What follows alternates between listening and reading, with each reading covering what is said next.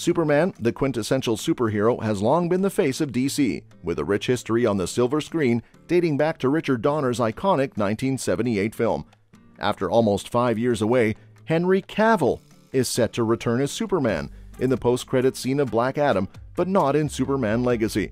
The upcoming film, helmed by James Gunn and Peter Safran's DC Studios, marks the initiation of a new DC universe. Surprisingly, it introduces a young Clark Kent in the early stages of his superhero journey, with the different actor portraying Superman.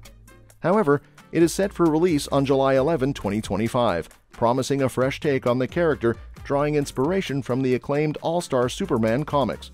Breaking from tradition, the film will feature Krypto, the Superdog, marking the first live-action portrayal of this beloved character.